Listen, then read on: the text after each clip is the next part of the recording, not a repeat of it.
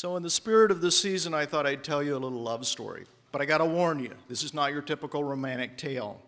Ned started innocently enough. We met online. I mean, who doesn't meet online these days, right? But then I started seeing her with my friends, and they all seemed so pumped and excited to be with her. And you know that feeling, right?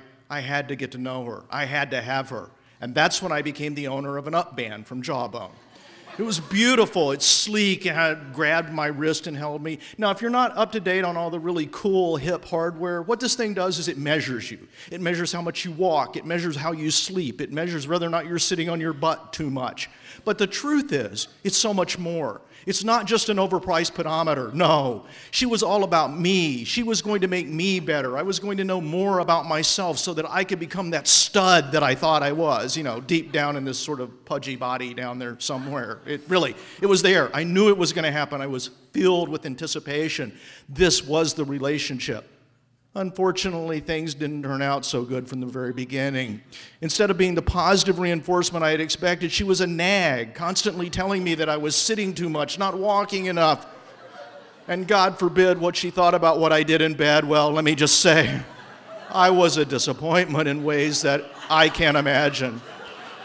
And if that wasn't enough, even if I could meet her goals, I had to have all of these other apps in my life if we were going to have a relationship that worked. I had to have things that measured the calories. I love this, right? I had to have a different app to measure my bicycle riding because according to her, sitting on a bicycle was the same as sitting in front of a TV drinking beer. But I stuck with her. And I know all of you people want me to tell you now that I got better, that I became that man I was going to be. I didn't. In fact, the relationship got ugly very quickly when I realized she was lying to me, giving me 1,000 extra steps during my 45-minute drive to work. That just weirded my mind out, right? But that was nothing compared to what the other apps were doing to me. Like the day I got the email from my run keeper congratulating me on going 4,700 feet uphill. If you've ever been on the trail in Winter Springs where the total elevation is 4.7 inches, I'm not sure how this stuff happens, okay? I had become a zombie in oh so many ways, and then the ultimate thing happened. The damn thing broke. And it didn't even know when I went to bed at night, so it thought I was awake 24 hours a day. But you know what was really pathetic? I kept looking at it, checking the data to find out whether or not I was doing any good. I couldn't even keep up with her staying awake all day long. That was it. I was done. This thing deserved to go on the trash heap of another one of those broken consumer dreams, those technologies that are promised to do something for us and do absolutely nothing. And I swear to you it will someday soon. Right now she's sitting on the dresser. I shun her openly. I think that's fair, right, for the way she's treated me. Now, you may just think this is another one of those pathetic, sad love stories of an old man who fell for the allure of the young siren. Okay, maybe it is. But actually, I think it's much more insidious. I think this is part of a huge trend, a dangerous trend. And I want all of you people to be as afraid of this as I am because I think your future is at risk. Everybody wants us to be connected. They want us to measure everything that we do. Already, millions and millions of people have fallen into the trap of becoming members of the self-surveilled. Who needs the NSA? We're going to spy on ourselves. And we're going to collect more and more data. Imagine the things that we can do. And that's just the beginning. There are all these apps that go with the data that are going to give you feedback and tell you what you need to change about yourself. And these insidious bastards are not going to be happy just knowing whether or not you eat too much pie or don't walk enough. They want to know what makes you happy, what makes you sad. Do you want a machine making you perky all of the time? Is that our future? Now let's face it, this is not surprise. As human beings, one of our biggest failures is our desperate need for external validation. We all need to have somebody tell us that we're okay. But a machine? A device?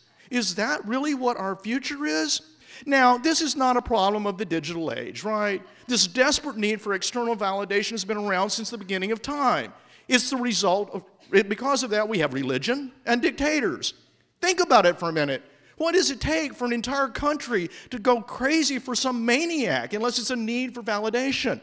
But you're telling me I know. It's science. This is not mythology. And when was the last time science did anything bad for us, right? I mean, you know, so we have a few nuclear meltdowns and some polar caps melt and we lose some polar bears and oh, you know, what the heck? Because at the end of the day, science gives us all these cool toys, and it gives us the latest brand. So do we really care? Okay, I can tell. It's gotten quiet. You think I've gone too far. This is only about numbers. I get it. Numbers that we willingly give to some machines so that they can help us better meet some goals that we have set for ourselves. Why am I being so freaking paranoid? Well, I will tell you why. It's because they're machines. Did you see the computer that won Jeopardy? Jeopardy, folks. What's more human than that? And what happens when these machines begin to realize that we will do almost anything for a little positive affirmation? What happens when the machines get so smart that they know that they have control over us? What happens when those 10,000 steps a day become 20,000 or 200,000? And who needs 2,000 calories, right? I mean, what does a machine think the image of perfection is? Then what happens when they decide that we should all be perfect cyborgs? That's the kind of future that I am afraid that we're actually creating for yourself. Okay, Eddie says I have to stop and end this on a positive note. So there is a lesson to be learned from this. We don't need machines to tell us if we're going to be okay or if we're unhealthy or if we're fat or anything else. Start by listening to yourself.